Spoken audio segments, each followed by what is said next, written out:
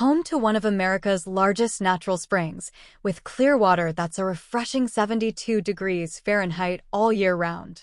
The park is teeming with wildlife, spot turtles, otters, and manatees if you're lucky.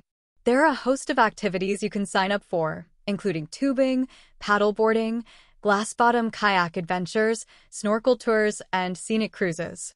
Hike the various trails, passing by man-made waterfalls and remnants of a decommissioned zoo. Plan your trip carefully and aim to arrive early, as the park sees high traffic on weekends and in the summer. There are campsites available equipped with potable water, electricity, and restrooms. We were so looking forward to spending a few hours slowly exploring the spring head, but unfortunately that was not possible because the walkways were definitely not wheelchair-friendly. The walk to the falls was extremely hilly and uneven.